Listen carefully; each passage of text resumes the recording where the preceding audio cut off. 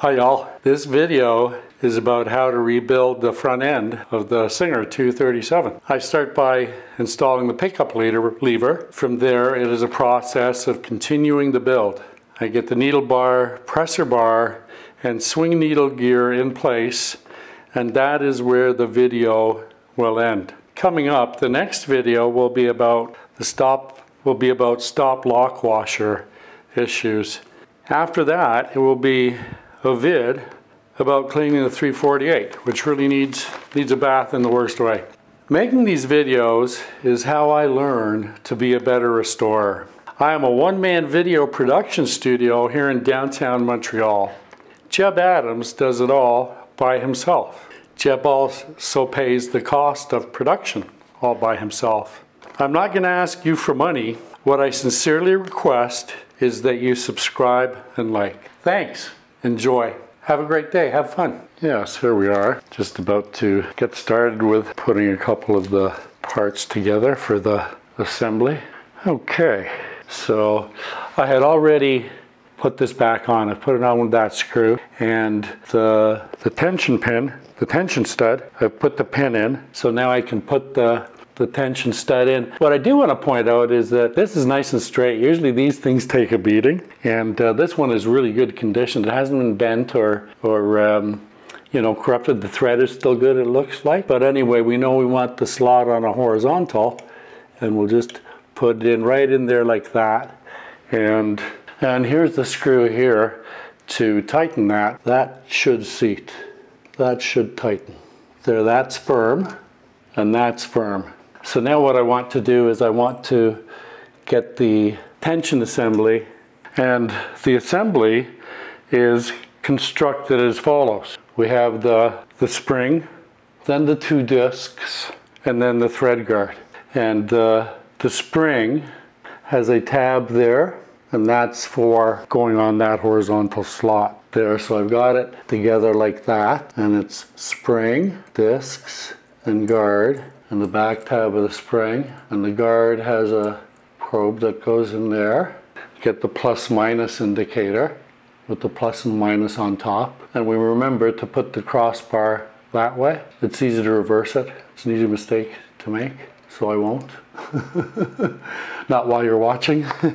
And then I have the tension stud spring, the beehive spring, and it also has a tab, a horizontal tab. Put that on there like that. Then we have the lock washer, and on the lock washer, the bent tab, it points towards the camera like that. Then I take the number dial, trying to keep the 0 and 9 up at the top. I push the number dial in against the spring, and that will give me room to get the screw on. And the screw has a little stud. Wow, it's nice that that thread is still good. So there's the pickup lever, and the lock washer is behind it there. So gotta get this on, and what I want to do is I want to put this post here. I want it to go on here like that, like that, and then that lock washer goes on now. There, that's on there. That lock washer is on there, and that's not coming off. Sweet. So that's where I'm up to now. I got the lock washer on, and then I installed this piece, and this piece goes in there, through there, into there. And the other thing about this piece is that right here, that screw is a reverse threaded screw. So it's not lefty loosey and righty tighty, it's righty loosey and lefty tighty. And so that goes on there, and then this device, and we want the set screw right there facing the front. So that's where we're at now. Nice, it's starting to come together. Got the tension device on, got the pickup lever on, and or the whatever, yeah. And what I'm going to do now is get this on, and that is the screw that I got to take off to get this on. So I'm just going to take this screwdriver. I'm really enjoying working on these machines that have been cleaned, you know, because they come in real grubby and then they get nice and clean. All right, let me see if I can get that screw on. Saturday night at Jebb Adams' studio. What a great place to be. And what I'm looking at here are the parts for the front end, the presser bar, the needle bar, and the swing arm bar, the zigzag bar up there, and you know, the lever and the bushings and all the pieces. There's quite a few pieces once you start putting it all together. So that's my next. These parts are the next ones I'm going to be working on, because this is where I'm at right now. We'll see if I can get that stuff on, get the needle bar set correctly and the presser bar set correctly. And I've been watching some videos, you know where. Maybe you're working along with this as well on your machine, your 237 or 239. I hope so. Hope you're having fun.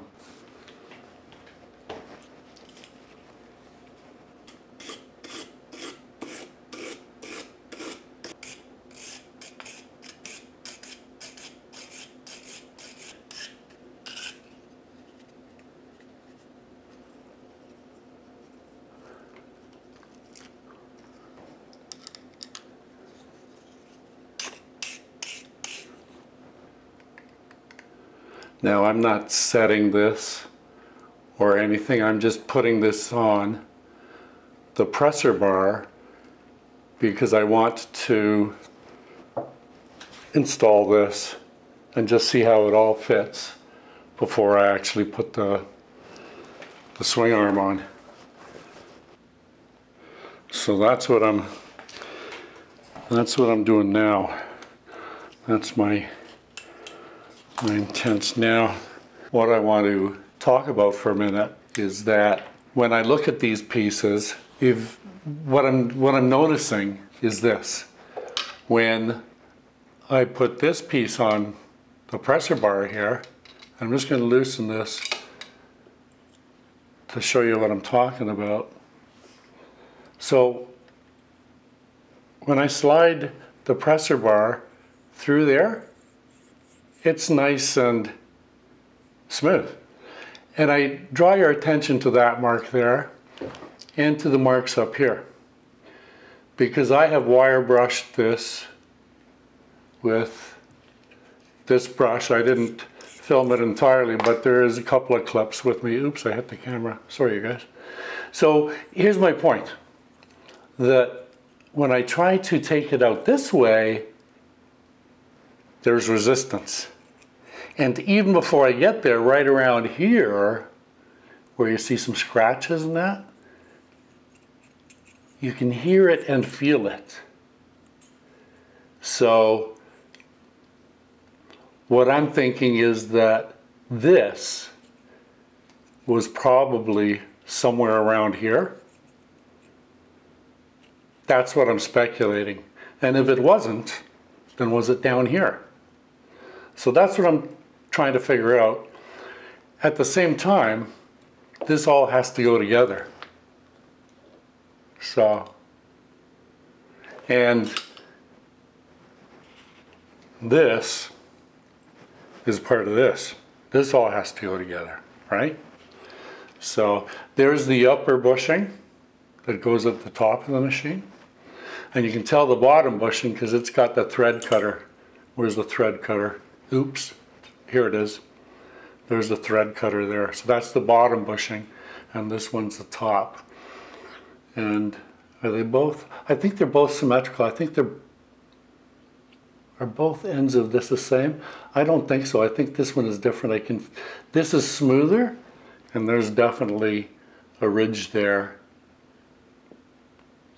of some sort. Maybe not. Maybe it's just me being too analytical or focused or whatever. But anyway, so for now I'm going to put this on because that's something I can actually do, and it has to go there anyway, and it's all part and parcel of that whole swing needle machinery. It's just after It's after 4 in the morning Sunday. I've been working on this video I started last night. And this is the screw, right? Yes, it is. This is the screw that goes right here. And so you can see how the thread is down here and then it's blank, you know, it's smooth. And that's like with all pivoting screws, because what this one does is it holds that. So it's got to have that unthreaded portion where this can move. Yeehaw!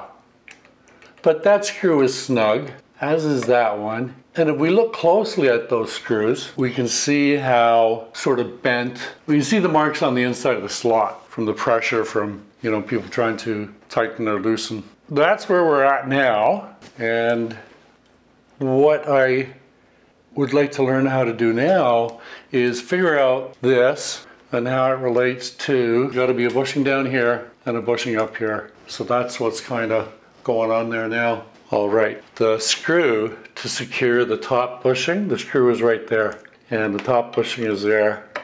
So I'm going to let that slide down to where I think it is the correct level. And that's in there, and that's the top bushing, and it's tight. Now, this is all going to be rechecked before I ever put any electricity towards it. There's a lot of checks that still have to occur before a plug goes in the wall or whatever. Okay, I want to get lined up a little more for that again. There's still a lot of dark, murky little corners in there, isn't there? I'm making progress. So what am I gonna do next? I want to do something with this bottom bearing, the bushing, and we know it has a thread cutter on it. So that makes me realize that if it's got that thread cutter, the bushing sits something like that. And the screw for this bushing is, the screw I'm doing right now with my thumb and forefinger is for the faceplate, for the front plate, right? Right. The screw for this bushing is right here. So I'm going to level it up. I'm just going to try and see if there's a mark that I can go by. I think there is. I think that's this is where you can tell that's where it was inserted to, because there's a difference in the look there. So I think that it needs to be something like that, but I'm not sure. But I'm going to go with that for now. And I'm just going to put it in there snug, because I know I got to fiddle with it. So that's barely snug. And this screw for the faceplate cover is going back where it belongs. And you know what? And that is done close to correct. And I'll show you quickly why I say that. Because remember I have that 239 right over there? See, I never took that bushing out of there, of that 239. And when you look at it, that is pretty similar to that. So, you know, when I go to final adjustment, I'll be pretty close already. I'll be starting from close. But that is loose, those are loose, and now they're not. Well, they are somewhat, but that hasn't been set either yet. So I'm rambling and wasting battery energy here. What is required next? So, where's my pressure bar? So I've got the pressure bar lined up like that right now. And looking at this bar here, I see that, yeah, I think it's supposed to be like that. So you know where I can check and see another one like that is right over on that 239 beside us. But anyway, I digress. What am I going to do? Let me get my fingers back in there and get this dude lined up. So now what I've done is I've loosened this screw, that's that screw, so it'll float freely kind of. So I want to lower this because I want this thing here, the bottom of this thing, to sit right on there. Okay, fair enough. I'm just going to hold that with my hand for a minute. What happened there? What shifted there? And then I'm going to loosen the top one again because I want to raise that one now so I can get that to clear in there. And then if I have to adjust the bottom one and the top one, that'll be fine too. There.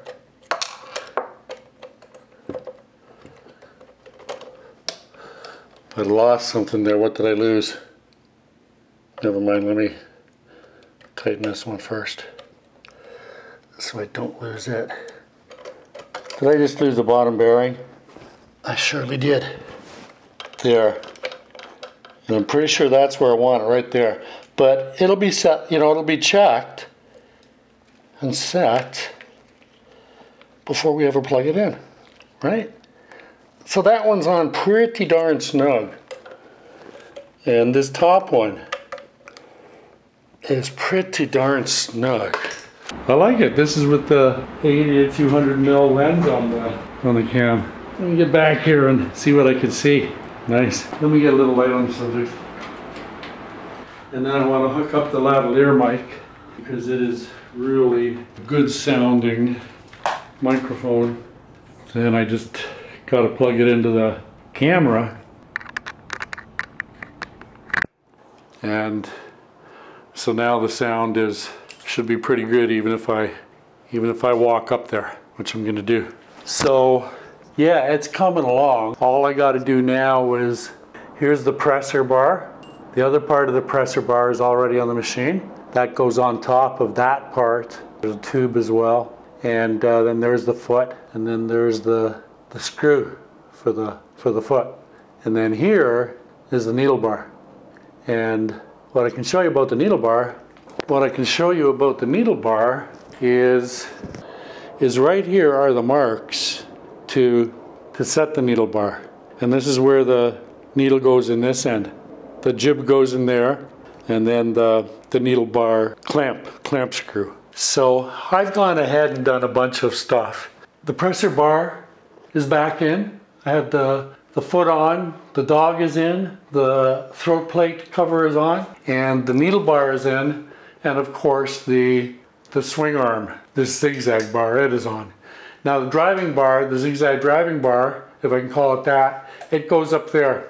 So there's a little view of both the 239 and the 237, and obviously 237 on the left and 239 at the back there on the right. This was a really great video for me to do, and I hope it was for you too. I hope that a number of people were able to get some value and good knowledge out of watching me play with the machines and the upper technology. I was able to grease up there. There's a bearing up there. Stop there. And I want to thank you for spending your time here. I really do appreciate that. Anyway, my friends, take care of yourselves, have fun, and come on back again. Adios, amigos.